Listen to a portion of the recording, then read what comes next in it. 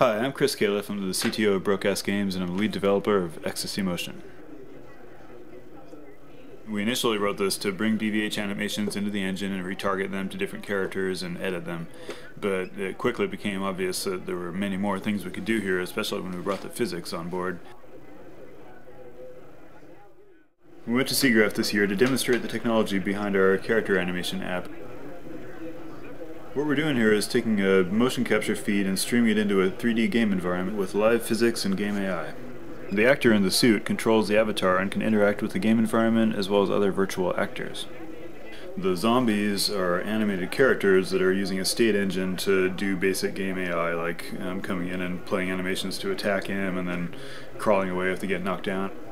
The actual interface between them is a system that involves using the physics collision of the mocap actor with the rigid bodies in the zombie actors, and they play a static animation until such a time as they actually collide with a body part.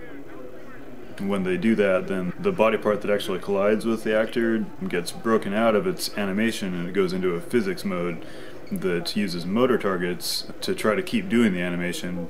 It continues to do the basic moves of the animation except where it's obstructed. If you stop touching it, then it will go straight back into the animation and play like normal.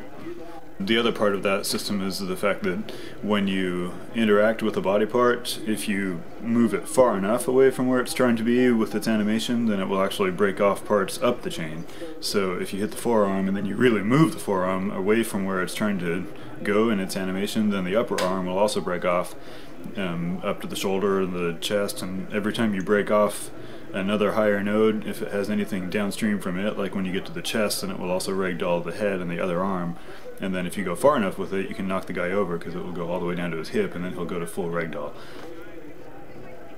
If you want to use just one real actor in a fight scene, then you would populate the rest of the scene with these virtual actors, and then your guy in the mocap suit would be running around, you know, punching them or hitting them or doing whatever he's doing.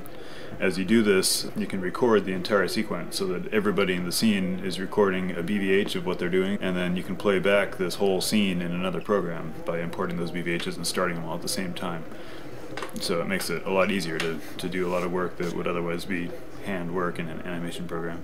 It doesn't have to be a fight necessarily. We have this logic where the zombies just chase the actor, and it just demonstrates that you can do other things besides just knocking them down.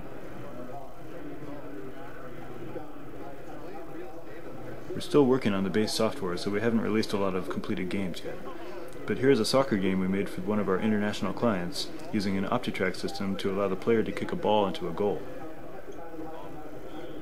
We're expecting to have EcstasyMotion completed by the end of this year. When we're done, you'll be able to use it to help you make animations for your game or your movie project. Or you'll be able to buy the SDK and link the Ecstasy physics and motion capture functions right into your game project. Thanks for your time, and we hope you enjoyed this video.